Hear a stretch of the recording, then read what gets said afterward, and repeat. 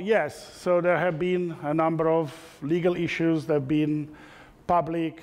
In this country, we own our brand completely, so this is at least, technically. And so people say, well, what about the rest of the world?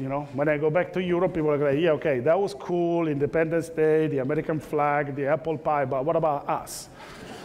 So if you have genuine ideals, genuine good feeling of working for the community, it doesn't matter if in some countries you're using a different name.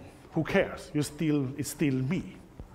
So we are introducing now a sister brand for Arduino that we're going to use in all the countries where the bullshit is still happening.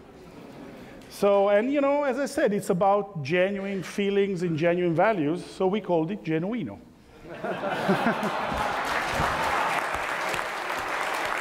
And again, the idea is that Genuino will allow us, in the meantime that we solve all that stuff, to keep being what we are, makers, make stuff, build it, design it, share it, make it open source, software, hardware, and give it to the community and work with the community all over the world.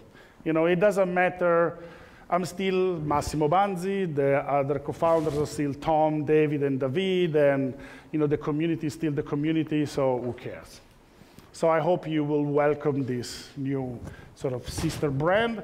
And I thank you very much for filling up this room with love.